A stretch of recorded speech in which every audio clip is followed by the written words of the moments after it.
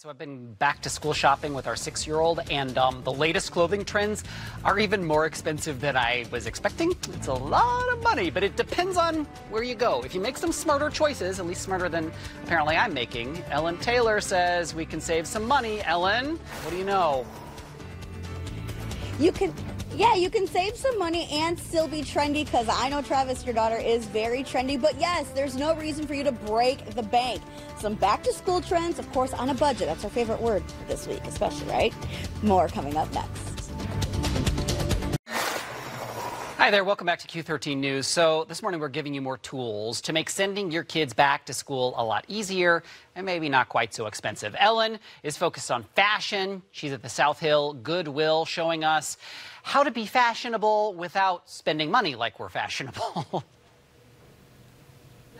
Right. I mean, listen, being trendy and fashionable, it doesn't need to break the bank. You don't need to be rich to have all these high-end designer things, and even if you do want some of those designer things, you can find it on a deal at Goodwill. So I'm going to move out of the way. I want to show you some back-to-school fashions. First up is our friend Whitney. Whitney is actually an employee here at Goodwill. She's going to be the one that's going to tell us what the trends are as well, because I know what they are, but I'm not young, I'm not hip, I'm not any of that stuff. So Whitney, let's talk about, you know, what you've got on, and then I know we got Ruby coming down too. What's in style this season? We have some, well, my outfit is based off of Stranger Things that just came out with season 3. Yeah. So this is my retro 80s gear based off of 11 from that movie. Oh, the show, sorry. Yeah, and people, like, is this the trend that kids are actually wearing at schools now too?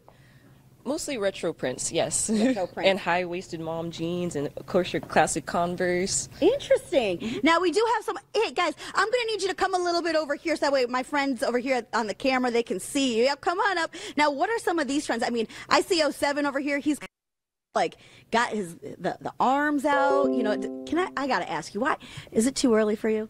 Yes. Yes, it's a little too early. I get it. School hasn't started yet, has it? No. No, okay. So we woke you up from summer vacation, but I actually have you over here to kind of do a little turn for me.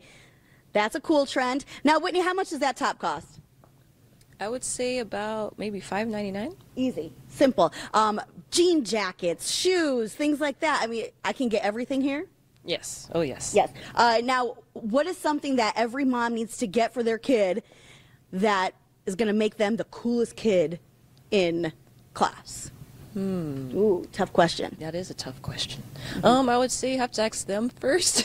I would say you don't want them to feel uncomfortable. You want them to feel confident and be like, yeah, I'm the coolest kid in school today. I feel confident, and this is what I want to wear. And Mom, I don't want to wear that. Like, you don't want them to be like that when you go to school. But what we did show you is a whole bunch of different options and trends. We got the sporty, we've got the chic, we've got the Stranger Things retro style too. So we're going to show you more of what you can get here, including backpacks, school supplies, and again, show you some of those trends so that way moms, dads, you can keep your kids hip without breaking the bank. That's the best part, right? Guys, gonna send it back on over to you. Ellen, thank you very much. All right, still to come, the